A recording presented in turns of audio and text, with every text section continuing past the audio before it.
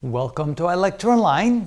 In these two examples here, we're trying to find the capacitance of each capacitor, noting that we have some dielectric between the plates, but not a continuous piece of dielectric, two different pieces, each with their own dielectric constant. In the first case, we have an equal size in each case. Here we have one that's only 1/3 the size of the total capacitor, and there's a 2/3 the size of the whole capacitor. So how do we find the total capacitance? Well, in this case, notice that we can almost take a look at this as being two capacitors side by side. We can actually separate them, connect them like this with maybe a conductor, and you can then see that, yes, these are like two capacitors in parallel. A capacitor in parallel can simply add it algebraically.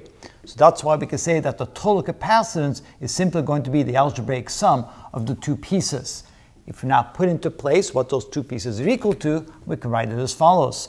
That the capacitance is equal to, well, we have the dielectric constant, K1, epsilon sub naught, times the area. In this case, it's only half the area of the total capacitor, all divided by the distance. And the distance will be the same for both. So that would be the capacitance of the first piece plus K2, epsilon sub naught, again, half the area of the capacitor divided by D.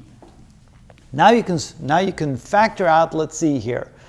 We can factor out a 1/2, an epsilon sub naught, an A, a D. Let's see, this is what we should do. So capacitance is equal to, how about K1 plus K2 divided by 2. So I'm factoring out a 2, I'm factoring out everything else. Then what I have left is an epsilon sub naught, which is common to both, an area, which is common to both, and a D, which is common to both. I just factored out the 1/2, and then I left the K1 and K2 alone, and that way we have a good way of representing the total capacitance. And that's it. It's as simple as that, because they are in parallel. Now, it becomes a little bit more difficult when we have them not in equal size. So let's see what happens there. Again, we're going to add up the two pieces algebraically. So this is equal to K1, epsilon sub naught. Now the area is only 1/3, so it's 1/3A divided by the distance plus K2 epsilon, and I should say epsilon sub naught, not epsilon sub 1, times 2/3 A divided by D.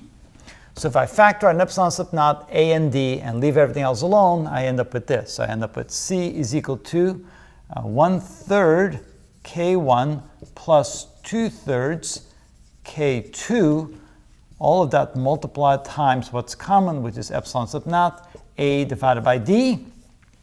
And then I can bring 1/3, put it in here. So this would be C is equal to K1 plus 2 K2 times epsilon sub naught, A over 3D. And that would be the capacitance of a capacitor that has the dielectrics situated like that. So you can see those are fairly straightforward. What would be more difficult is, instead of having the dielectrics go like this, is have the dielectrics go like that in a vertical direction.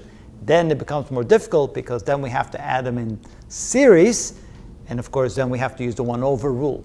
So that will be in the next video, but here's a fairly straightforward way of adding pieces of the capacitor when they have different portions of dielectrics, and that's how it's done.